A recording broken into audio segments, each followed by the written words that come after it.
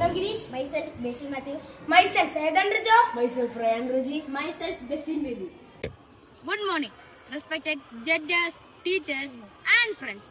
Today we are presenting our innovative idea, Eco Energy Classroom, a smart way to generate electricity by walking on tiles. Yes, our project works on piezoelectric effect, a method that converts pressure into electric energy. When we walk on special tiles made with piezoelectric materials like ceramics and crystals, the pressure from our steps produces electricity. When you step on the tile, it applies mechanical stress. This causes positive and negative charges to the material and separate, generating a small electric current. Then the current is stored into a battery and used for lighting LED lights or USB chargers in the classroom. The best part is completely a childproof, waterproof and eco-friendly.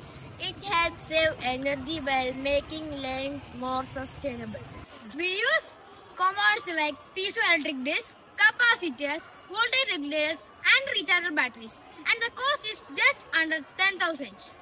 So imagine, every step we taking into our classroom can light up our future.